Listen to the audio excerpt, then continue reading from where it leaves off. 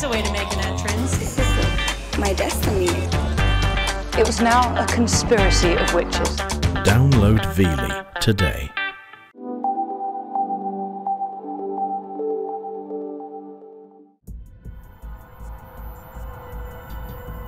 Deep down in the ocean, a treasure is sleeping. It is full of metals that we need desperately.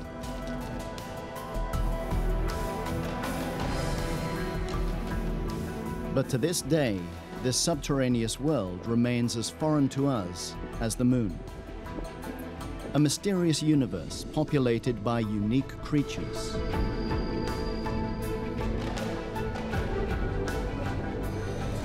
And yet, the industrialization of the deep sea is imminent.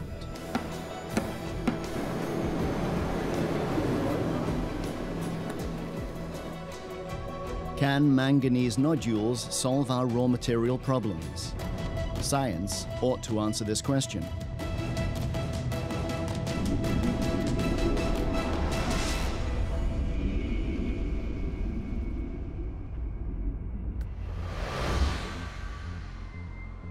It's the year 2077. What once seemed like a futuristic dream is now a reality. Flying cars, unlimited communication, and mobility.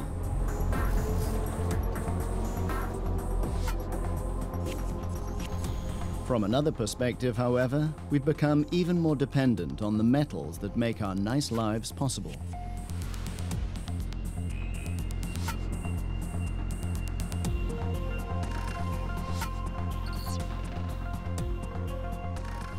The middle of the Pacific. A good 60 years ago, we saw a way out of the raw materials crisis here. Today, an old research vessel sails across the area that Germany, the economic powerhouse, is supposed to save. It was once here already on its maiden voyage.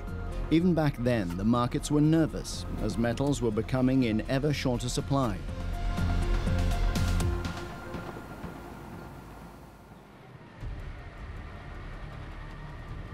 "60 years prior, the MS Sonne was the pride of German ocean research. The new research vessel from the Kiel Center for Oceanic Research, GeoMar, is on the verge of its very first exploratory trip, which is set to take several months.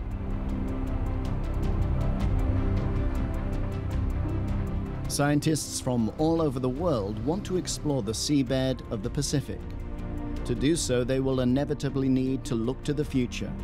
A future in which raw materials will be mined from the seabed.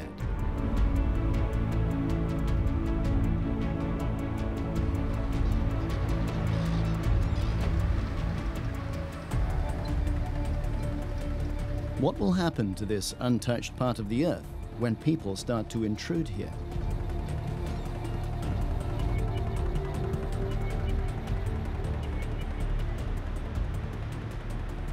Researchers know that an industry utilizing deep-sea mining will advance well in an ecosystem that is important for the whole planet.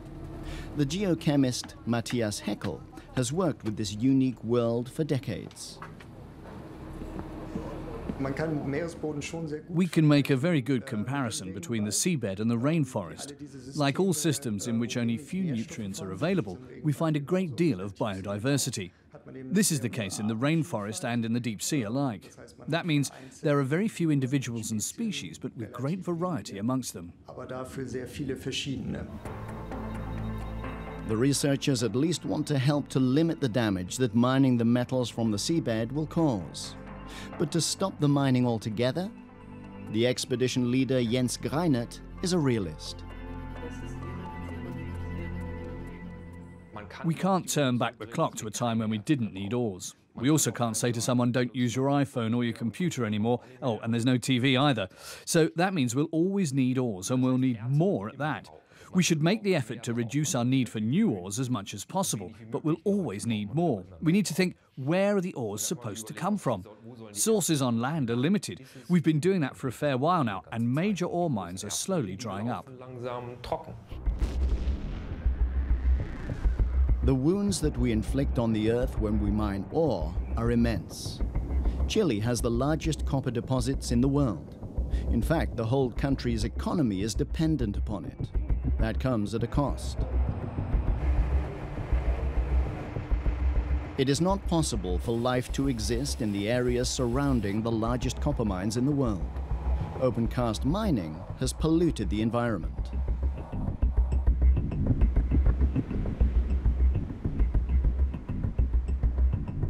What's more, just a few states are responsible for mining many ores. For example, China, which has a virtual monopoly on the rare earth metals that are vital for computers and mobile phones. Prices soared beyond measure when, in 2009, the emerging Chinese economy decided to no longer sell rare earth metals to other countries. Rare earth metals: copper, nickel, cobalt, and chrome. Without these non-ferrous metals, our entire modern technology world would collapse. They're found in every electrical device. We can no longer imagine our lives without them. What's the solution? Preaching on cutting down our consumption and making the smartphone generation responsible is just too short-sighted.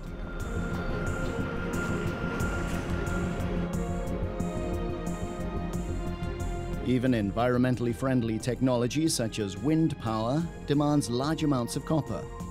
Around 30 to 60 tons of copper are built into every wind power plant. Germany has a long tradition of ore mining.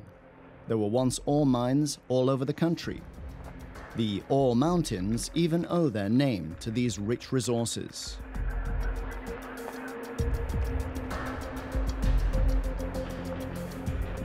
Ores were mined in Germany up until the 1970s, and even until after the fall of the Berlin Wall in East Germany.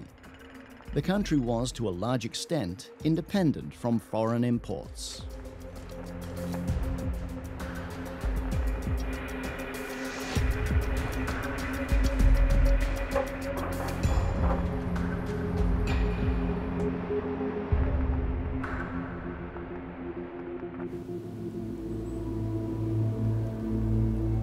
But the mines have long since been abandoned. The concentration of ores in the earth is in too short a supply compared to the mines abroad. Only ruins, traditions, and memorials are left as reminders of the mines.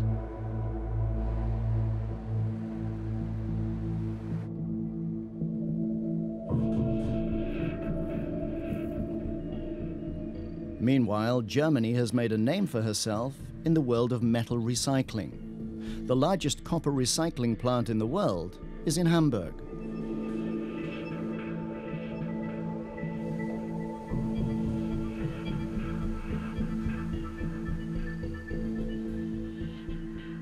Nowadays in this country, up to 43% of copper is reused, an astoundingly high rate that remains unparalleled elsewhere.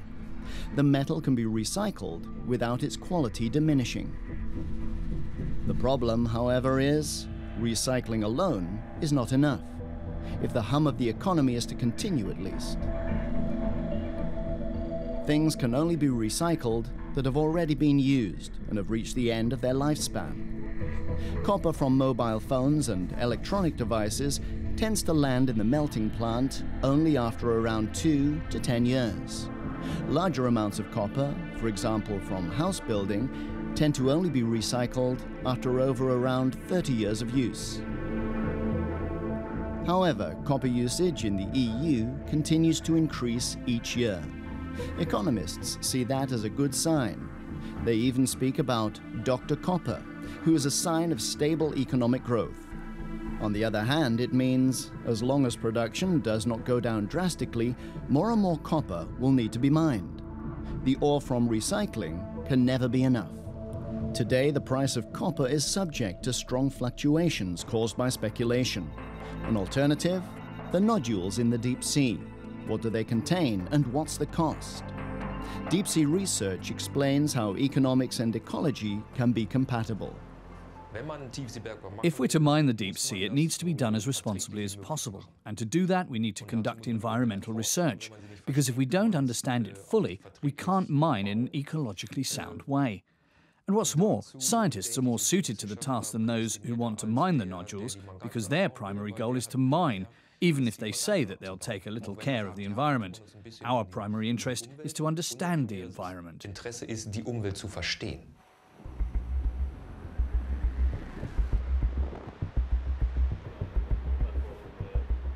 Pioneering work is absolutely necessary in the case of the deep sea, as the ecosystem here remains almost completely unknown to us. Researchers first want to find out about the life that inhabits the fields of manganese nodules on the expedition. The metal and sand nodules have already been lying here for millions of years.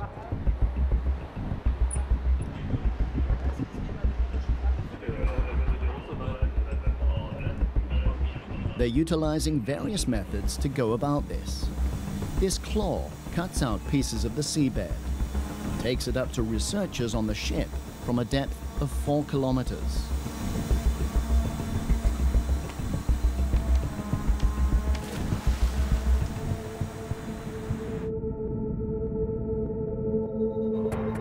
There are manganese nodules in all of the oceans, but only in the Pacific, in the so-called manganese nodule belt, do they reach such a high density that industrial mining really makes sense.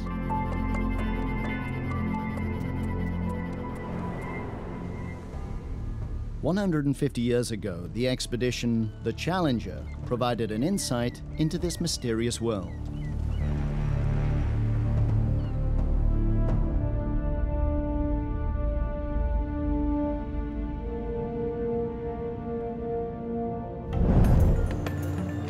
A good 20 years later, the first German deep-sea expedition followed, with Valdivia. In 1898, the German Empire wanted to no longer lag behind Great Britain. For months, their researchers sailed through the Arctic. Back then, the conventional thought was still prevalent that the deep seabed was a lifeless desert.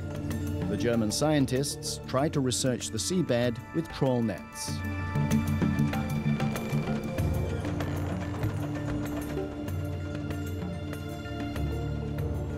As the first nets were lifted, there was great surprise.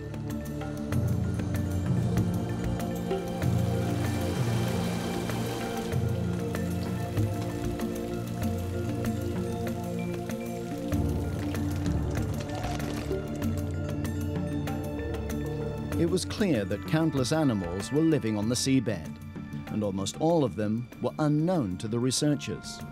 Up on deck, they examined and categorized the foreign organisms.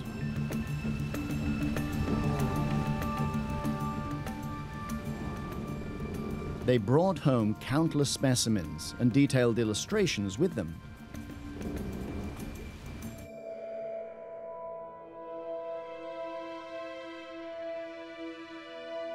Even today, scientists have not yet managed to finish examining all of the containers of mysterious creatures.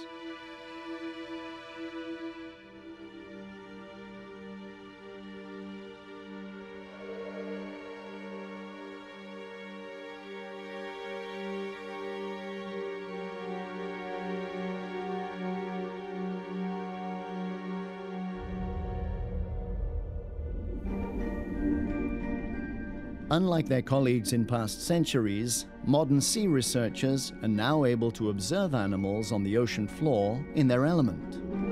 They've known for a long time that the deep sea follows its own rules.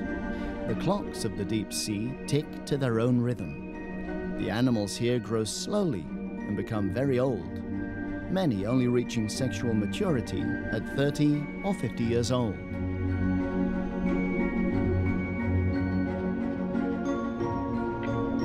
The manganese nodule evolves in this mysterious world. It always needs a core. Many modules contain shark teeth. Metals dissolved in the water slowly accumulate around the core, a process that takes millions of years until finally a fist-sized nodule has formed.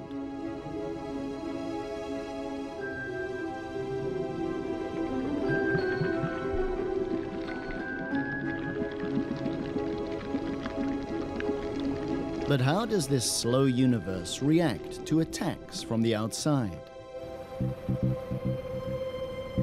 Sea biologists asked this question in the 1980s. Even then, intensive debate surrounded manganese nodule mining. In order to imitate a disruption similar to that of mining, they lowered a plowing harrow down into the deep and pulled it across the seabed, 78 times in total. 7 years later, in 1996, they found the same spot in order to check the test area. The marks left were still visible.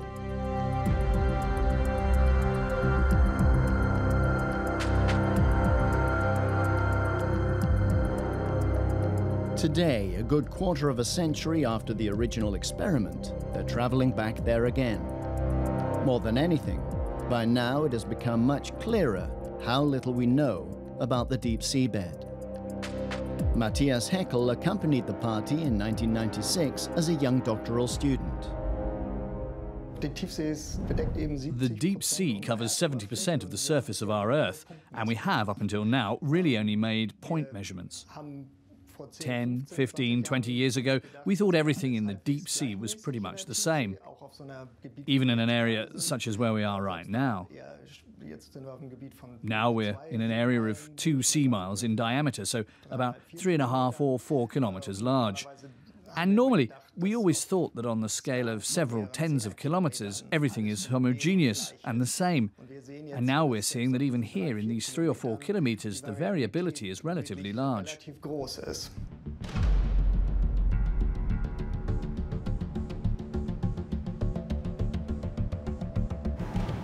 The claw will show how much of the variety is still present. If it has brought a piece of the seabed as planned, it will deliver valuable findings. Every single specimen taken in the deep sea is a small piece of a mosaic that can generate more knowledge.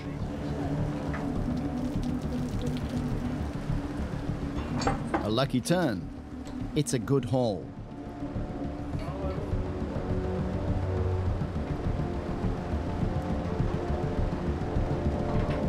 The sea biologists carefully retrieve the sediment and nodules. Every single sample will be examined immediately on deck and later analyzed further on land. Because such an expedition guzzles a lot of money, work is continuously done on the Sonne around the clock. Researchers from all over the world share the layers out and use every single minute. Slowly, the sediment releases its treasure. The manganese nodules are measured and weighed. From an economical perspective, it's true to say, the bigger, the more valuable. Large nodules are easier to mine. They required millions of years to grow to that size.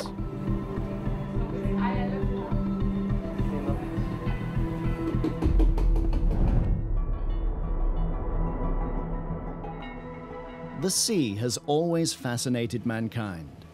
Endless expanse, awe-inspiring waves, a space for yearning, around which countless myths are based, in which anything seems possible.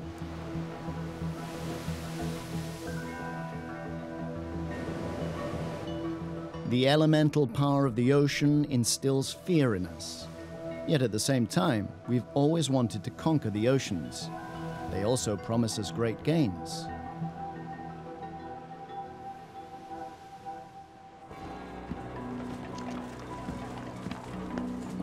Even the earliest businessmen didn't dare venture into the dangerous oceans to make a profit.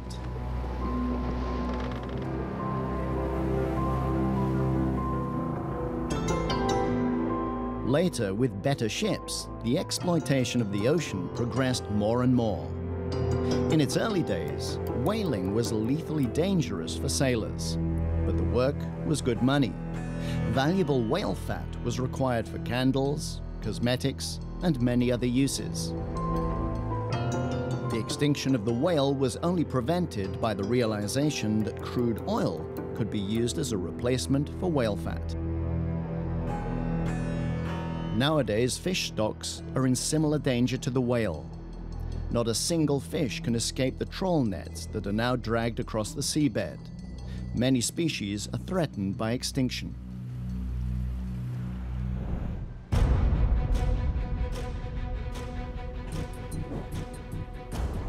Although the fish stocks in the deep sea are being ruthlessly exploited, the seabed remains unknown to us. It's true to this day. We know more about the surface of the moon than we do about the deep seabed. Every impression of the seabed is unique. These researchers are the first to be able to see the deep seabed in the same place that the earlier experiments happened 19 years ago.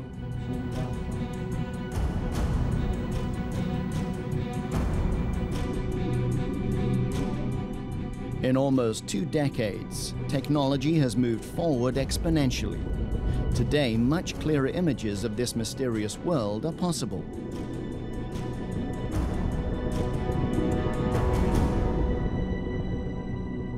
When we take a TV camera across the seabed and we see the image live, we're the first in the history of humanity to have seen this part of the Earth. Time and again. Even now, I'm getting goosebumps. New every time. For me, that's spectacular. Extracting manganese nodules once seemed within reach, at a time that was characterized by a similarly pioneering spirit. In the 1960s and 70s, people believed nothing was impossible. Man had succeeded in reaching the moon and even standing on its surface. There you go.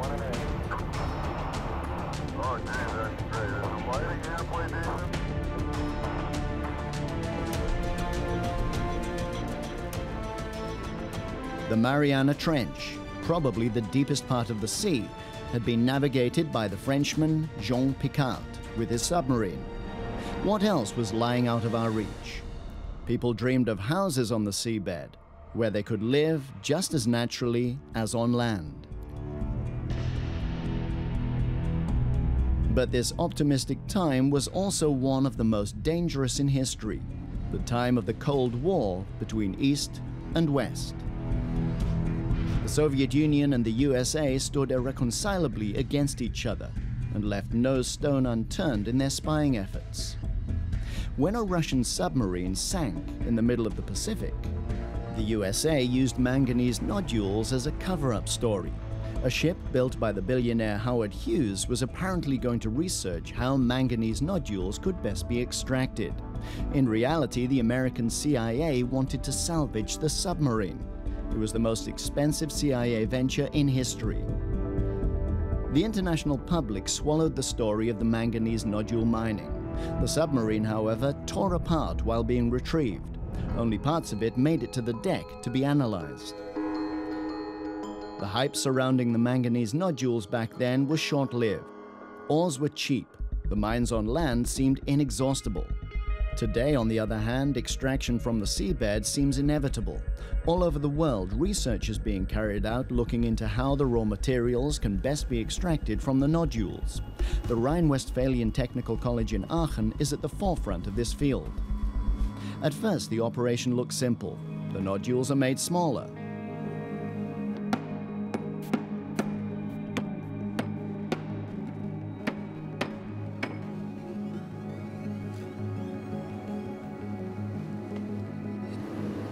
And melted at a high temperature. A large problem is the low concentration of ores. More than 90% of the manganese nodules consist of sand and manganese. Both materials can be used, but are already in good supply on land. It is not necessary to carry out costly deep-sea mining for sand and manganese.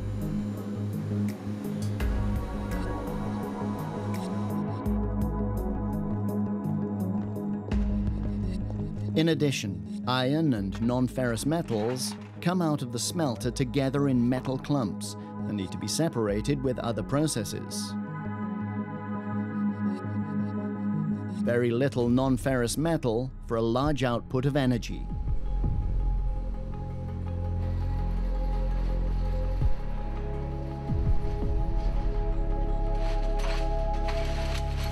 Amongst other things, it's due to this metal that deep-sea mining is still at the top of the agenda of the European Union.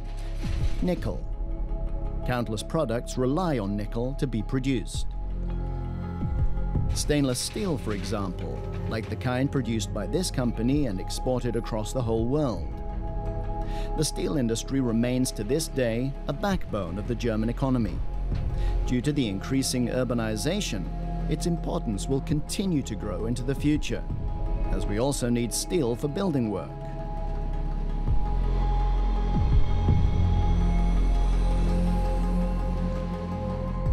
But it is estimated that global nickel supplies will be exhausted in 40 years. And what then? Researchers are currently testing which substances can replace nickel, but the alternatives are not yet wholly convincing.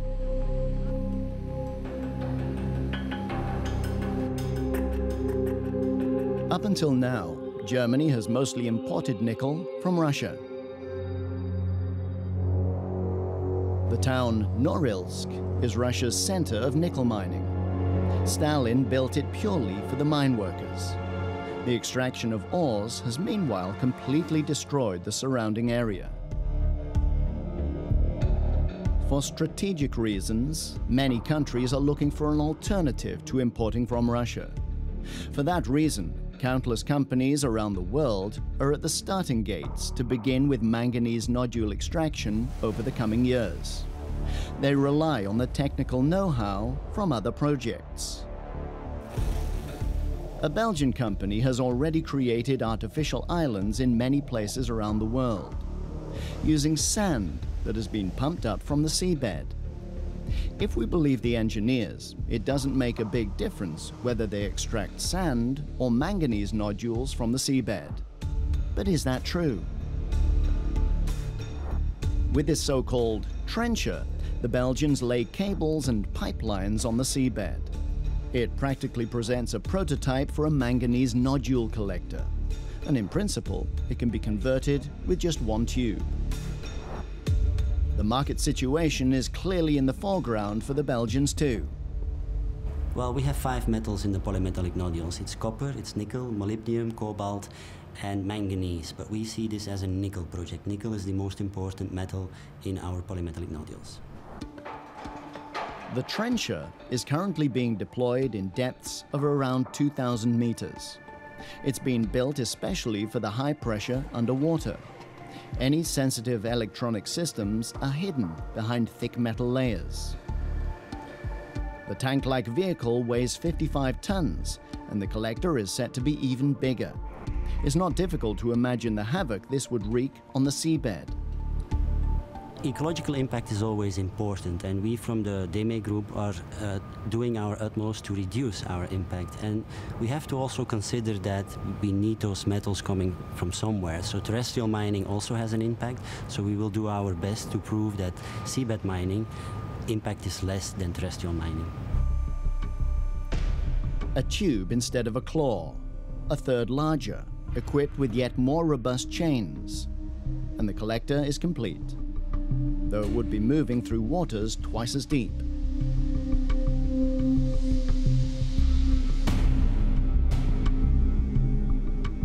All around the world, many companies are working on concepts for manganese nodule mining. Essentially, the principle is always the same. A tank-like vehicle is released from a ship onto the seabed. Technicians sit on board the ship who steer the machine.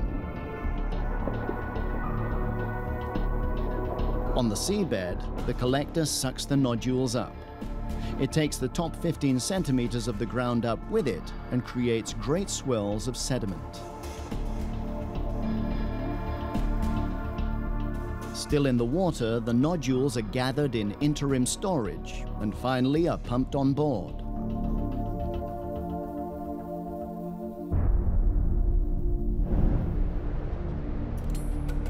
During the extraction, the sediment on the ground, which normally hardly moves at all, drifts through the water, only settles back down very slowly. The researchers on the Sonne are investigating what kind of effects that will have. A diving robot takes on the role of the collector underwater.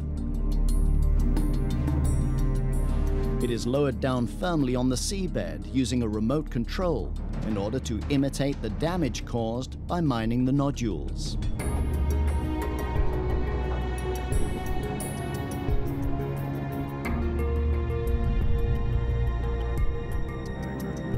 Fine sediment can be dangerous for the animals and plants on the seabed.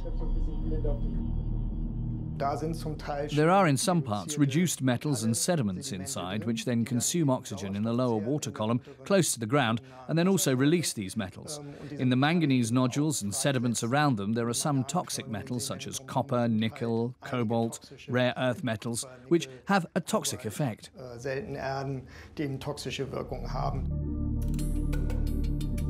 In order to see more precisely how the animals react to this disturbance, the researchers catch individual animals on the seabed using the diving robot and expose the released metals to a concentration that will be about realistic during mining. The sea cucumber tries to escape. It's determined, but unsuccessful.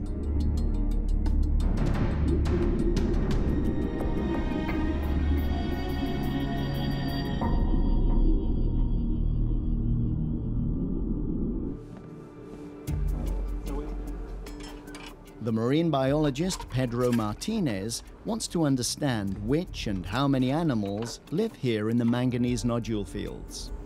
The so-called multicorer is meant to cut out samples from the sediment. Pedro Martinez is looking at the question of how the animals deal with being disturbed. As here in this very area, the animal world was disturbed by his colleagues 26 years ago. Has it recovered?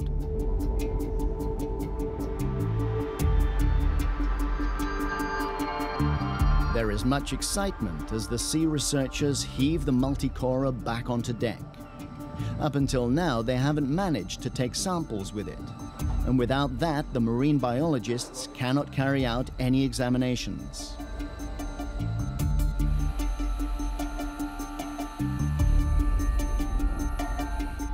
Did it work this time?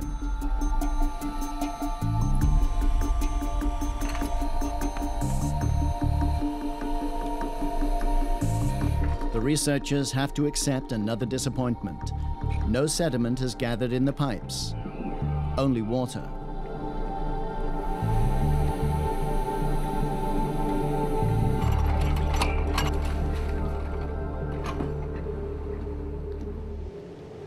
They have more luck using another method.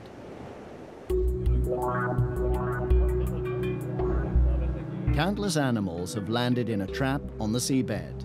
The work begins immediately.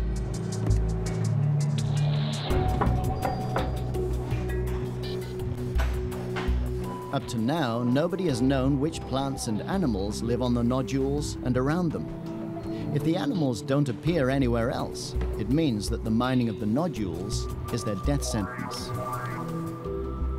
So now every single creature will be examined on board and carefully categorized. All the samples are prepared to be taken away. Across the sea, they will later be delivered to laboratories all over Europe.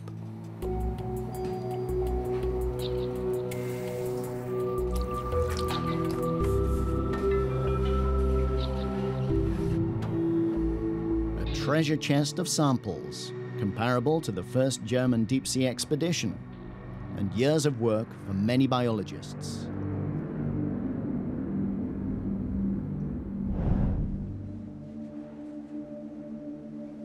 Pedro Martinez can only conduct a precise analysis of the animals back on land, in his laboratory in Wilhelmshaven.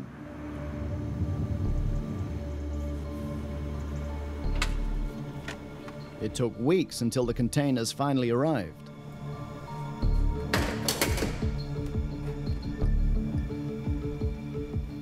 Just like before, unknown species are still sketched out today.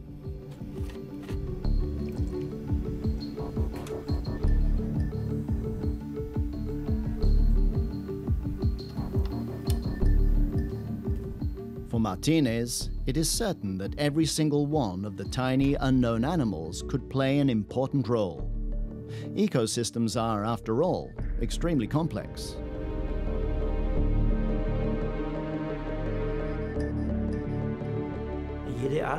Every kind is unique. Each plays a role in the ecosystem and also has a place in the food web. So if certain species disappear, even if they're small, that can then have a measurable influence. The genetic analyses have not yet been concluded.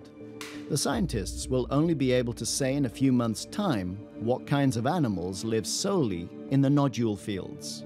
Nonetheless, it is already clear. There are very many species in the deep sea, and most remain unknown. We estimate that 99% of the species that live there have not yet been classified. 99%.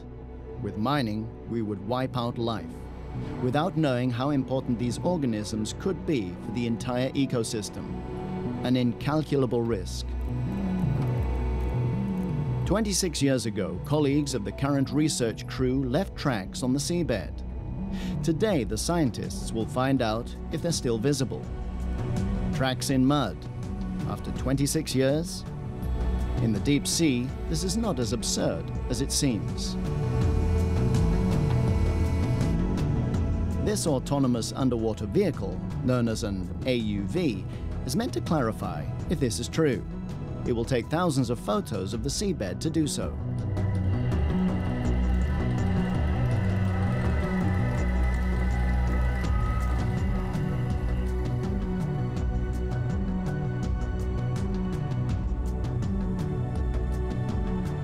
Later, the computer will put these photos together in a large mosaic, another piece of the puzzle to help us understand the deep sea.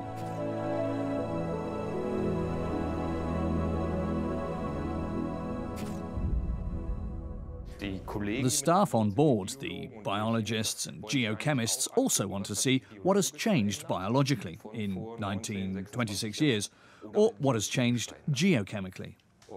And then we want to use that to make a statement on how quickly the deep sea would regenerate after mining has taken place, and how intensive the damage would be at all. The images will answer these big questions. Will these tracks still be visible? The scientists wait impatiently for the underwater vehicle.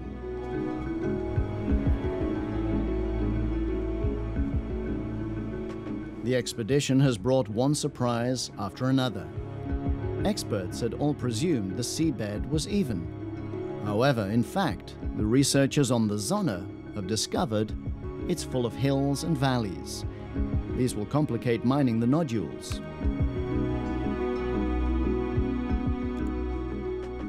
The computer slowly puts together a mosaic from the images of the seabed.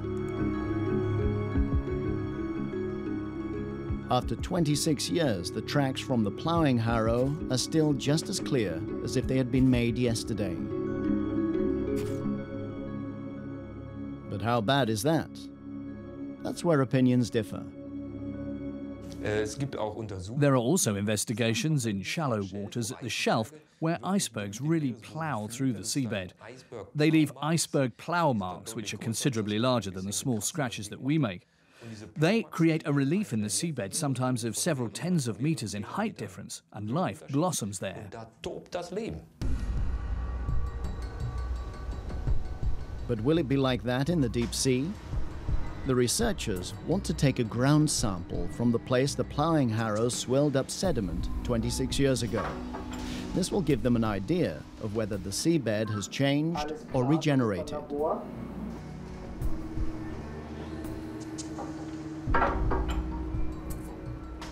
The output of the gravity corer is very precise work. Can you move the ship 5 meters to the north again?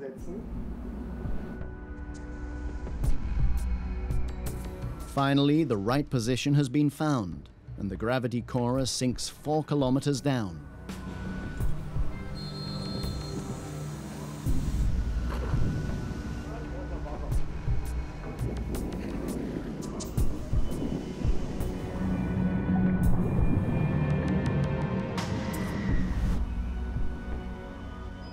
If it is not lowered down onto exactly the right part of the ground, the sample taking will not be successful.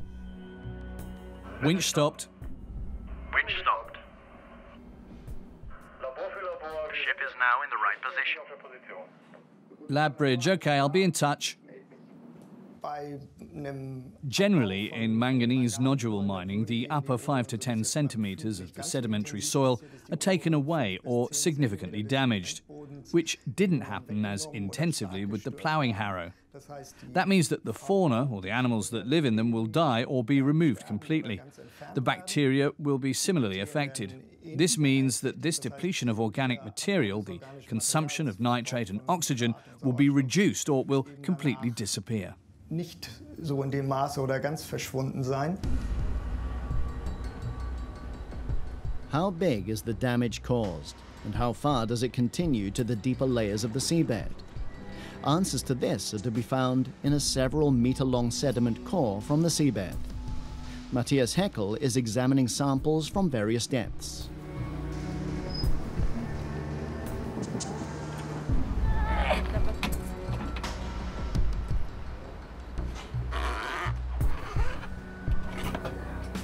The sediment core operation was successful. On board the Sonne, many staff members help out when a task needs to be completed quickly. The team quickly brings the core to the cold storage room in order to take out individual samples. Due to the ploughing harrow 26 years ago, oxygen got into areas in which it usually doesn't occur. The first results that we can see, primarily relating to the oxygen profile, is that oxygen can freely penetrate into the sediment. The microbial activity in the surface sediment is still significantly damaged after 26 years. I had expected that the microbial activity would have been able to recover more quickly. Damaging geochemical processes in the ocean can signify a dangerous interference. The seas are giant CO2 storage spaces. They absorb CO2 from the air. It's partly bound in plankton and sinks to the ground. It's partly transported by streams deep underwater and can stay there under certain conditions for centuries. An additional part is given back to the atmosphere from the surface. Because of its large surface, the seabed, especially in the deep sea, is the great motor of our global carbon cycle. It's the great stabilizer of our climate on a timescale of around 100,000 years. In addition, there is a second cycle that we come into contact with when we operate in the deep sea, and that is oxygen. At the end of the day, the floor of the deep sea stabilizes oxygen levels. We're now talking about a timescale of around more than 2 million years.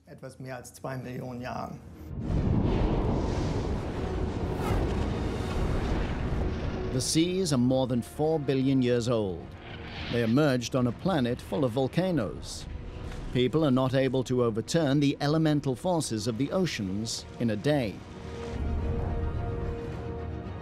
As the first rains fell, they created the foundations for the oceans we have today, and thus made life on our planet possible.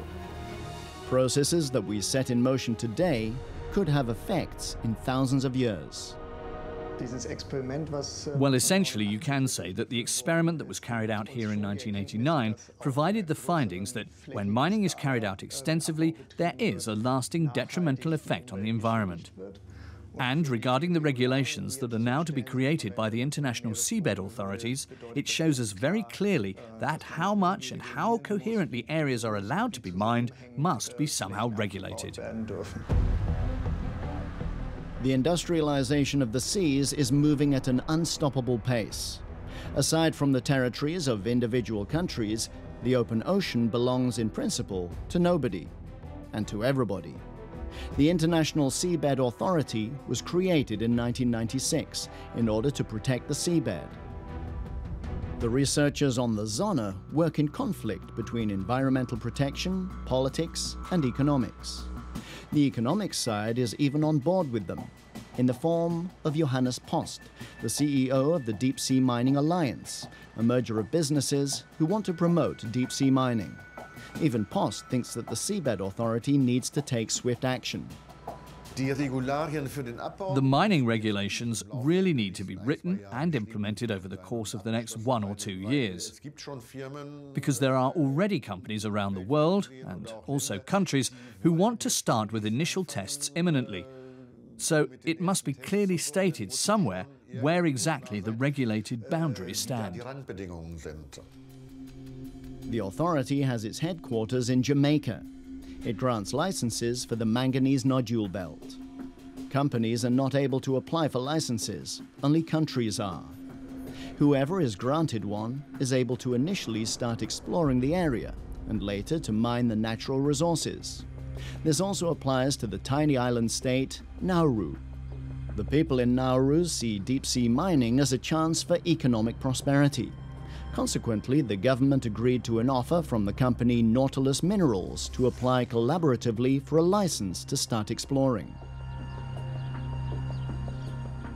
None of the small, poor states were really very interested. Until then, large companies came and said, "You have the ability to get a license area. We'll organize everything for you and you'll be our sponsor state. And we will then manage the mining, including the exploration. You'll have no costs and you'll even be paid for your license." But does it work as simply as that? The islanders already once experienced sudden riches from natural resources and a subsequent crash. Not even 40 years ago, Nauru was one of the richest states in the world, so rich that the government didn't impose any tax.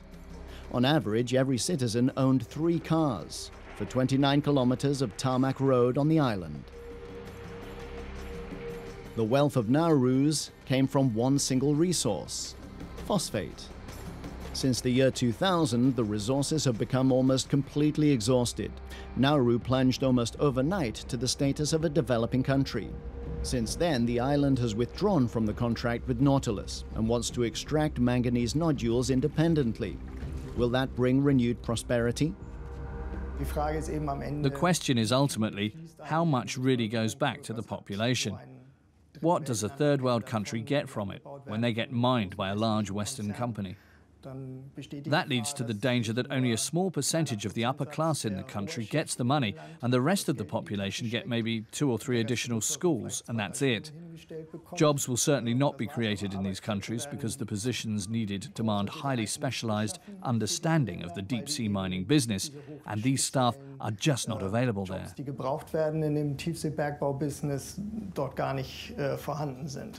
When filling the roles for the job, again, only the large industrialized states get a chance. Germany, France, Belgium, and other EU countries. Russia too. Yet it is questionable where these countries will process the nodules. There is just as high an amount of waste as in land deposits, because at the moment at least the international legislation on the high seas states that the leftover slurry may not be put back, so the disposal needs to be taken care of on land somehow. And well, for me, as industrialized countries, that's a point that we have to really think about, where we want to smelt these manganese nodules in the end.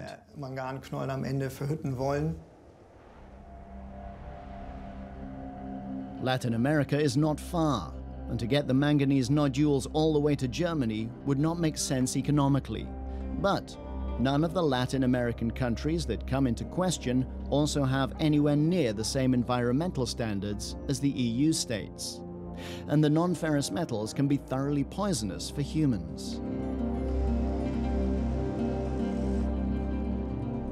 Could countries like Germany make sure that the smelting of the nodules does not make people here ill and increase the misery? And that our prosperity and growth does not trigger an ecological crisis? In 2077, we'll know the answer. Presumably, those responsible would have chosen the easiest path. In this case, mining the nodules would have brought the industrialized countries non-ferrous metals for a few more decades, and would have given nothing to the people of Latin America.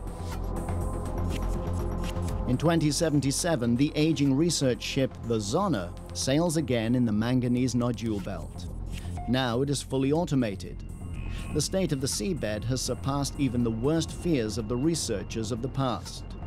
The diving robot meanders through the destroyed wasteland. At least, some animals have dared to return to the area after mining was given up. Even in 2077, we can't yet say how the damage to the ecosystem will affect the climate. Millions of years will go by until new manganese nodules form. They are by no means a renewable resource. Should they be mined anyway?